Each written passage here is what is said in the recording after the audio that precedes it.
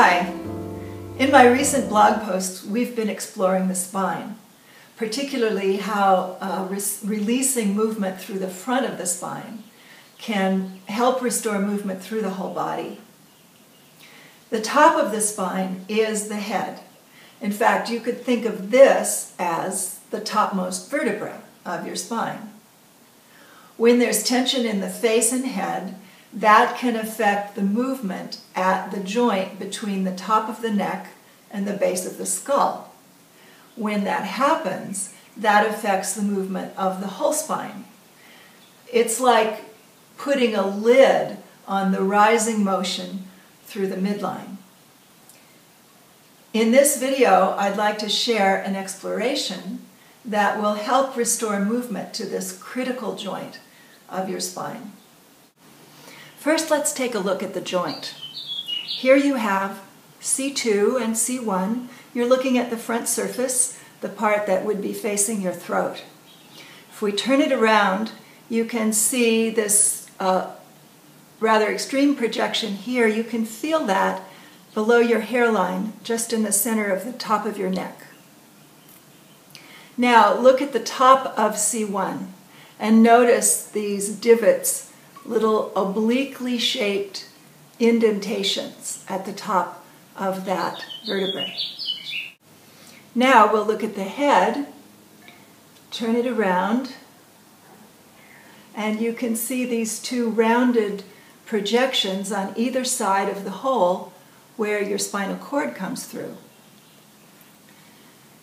So we can put those two projections, they fit them right over the indentations in C1. And now your head can nod forward and back, can go side to side, can rotate a little bit. It's an expressive joint. But when we spend hours at a computer screen, stabilizing the head, holding it still, then that does a lot to put stiffness in that very important joint. The exploration we're going to do is a way of restoring mobility to that place. I made this little visual aid to demonstrate the movements, the directions of the movements we're going to do. So if I use my nose as a kind of crayon to draw a circle in the air, I could draw it in this plane, same as the red ring. It's called the frontal plane. Or I could turn the ring horizontally and inscribe my circle on the horizontal plane. Or I could tip it this way, forward and back. It's called the sagittal plane. And I can inscribe a circle in the air with my nose in that plane. However, these movements are much too big to really target the atlanto-occipital joint. So we're going to use a much smaller stylus than the nose. We're going to use the uvula as our drawing instrument. The uvula is a muscular flap at the back of the roof of your mouth. It takes part in speech and in swallowing. And it's located right in front of the atlanto-occipital joint. So it's a perfect place to focus the movement meditation.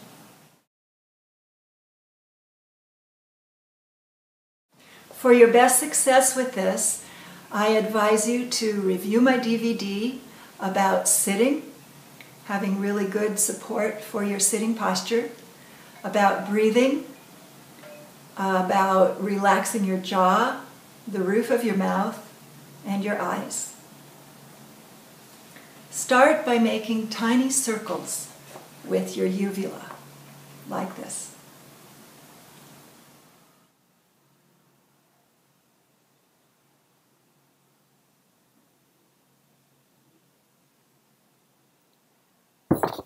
You may discover that it's easier to circle in one direction than the other, that your circle is less round on one side, or feels like it moves less smoothly.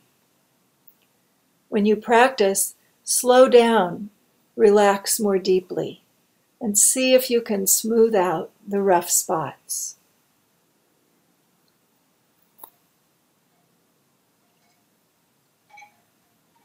If you relax deeply, you may be able to sense this movement traveling down along your spine. You might even feel it along your sacrum.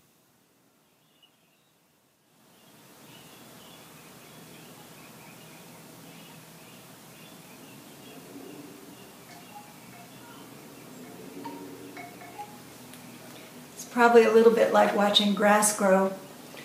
It's much more interesting to do than to watch. You could also draw figure eights with your uvula. So it could be like this, or this way, here, here, this way, or on oblique angles.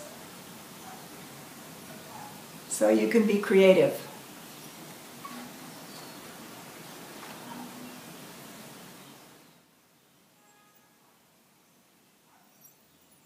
Your figure eights may only be a few centimeters wide.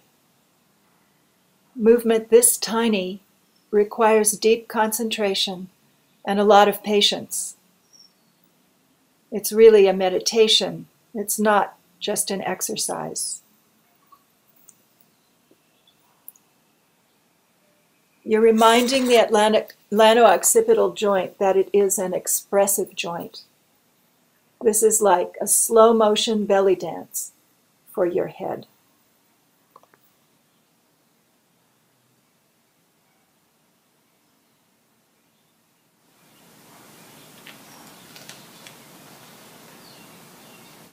In order for this tiny movement to be reflected throughout your spine, you need to be sitting with good support when you practice and breathing freely.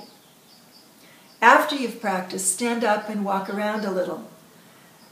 You may be able to feel greater mobility throughout your whole body. I hope you do.